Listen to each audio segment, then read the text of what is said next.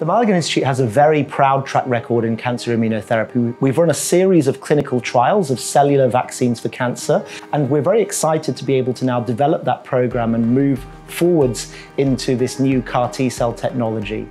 We take patients' own immune cells, we bring them into our special laboratories and modify them directly in the lab to redirect them against patients' own cancers.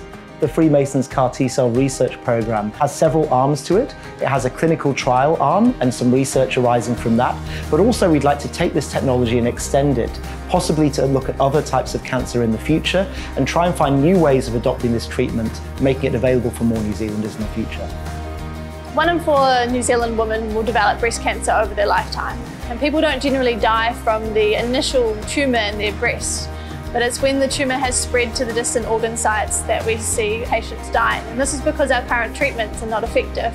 And so we see a real opportunity for vaccine therapies to have a role in this prevention and also elimination. And we want to understand if our vaccines, by activating the immune cells within the patients, can prevent the cancer from spreading, or once the cancer has spread to these sites, that the vaccines can then turn on the T cells to go to these organs and eliminate the tumour cells.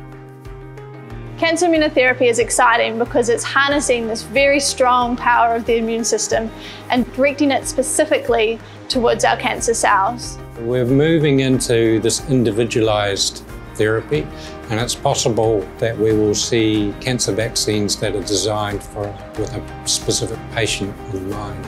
We're moving in that direction very quickly. What we think will happen in the very near future is people will start coming through with clinical data on combining immunotherapy at the same time as other conventional therapies. So, for example, combining the immunotherapy with chemotherapy. So we're trying to actively translate our research. That means we're setting up clinical trials, we're developing the clinical systems and the safety protocols that mean we can deliver those types of treatments for New Zealanders in the future, not just in our trials, but more routinely.